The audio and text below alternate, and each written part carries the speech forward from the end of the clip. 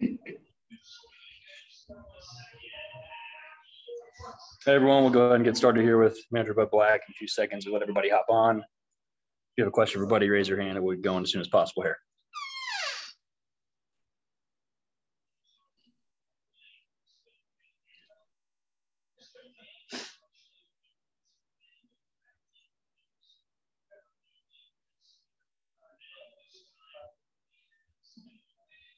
Thomas Harding, go ahead. Yes, buddy. A lot of times you say that's baseball. How is it nice to be able to say that when something like a Charlie Blackmon walk-off happens?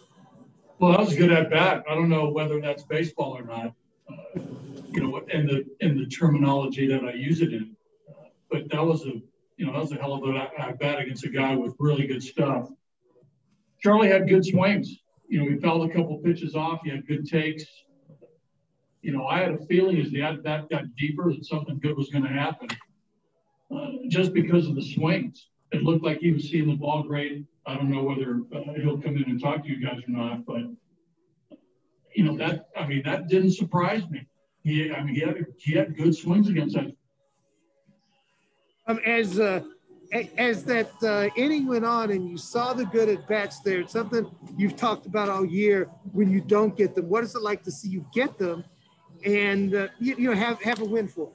Yeah, that was awesome. You've heard me talk all year about stringing at bats together. We've seen that at times, not as often as we need to do it. And some of the games that we've lost, you've seen other teams do it.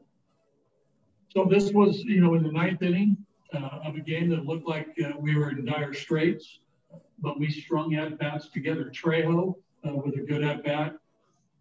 Hampson bounced one up the middle, ground ball. And we saw that in the first game, in the first inning with the Giants. The ground ball got through. That's baseball.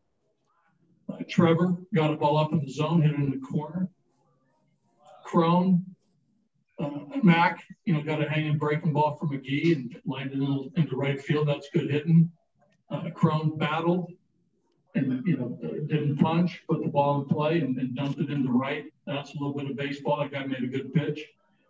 And then Charlie's good at bat. So we strung at bats together.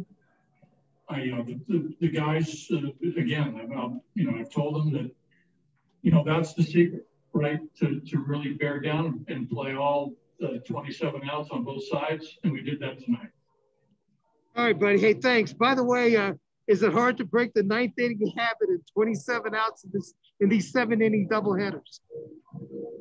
Thomas, good catch. 21 outs. You're right.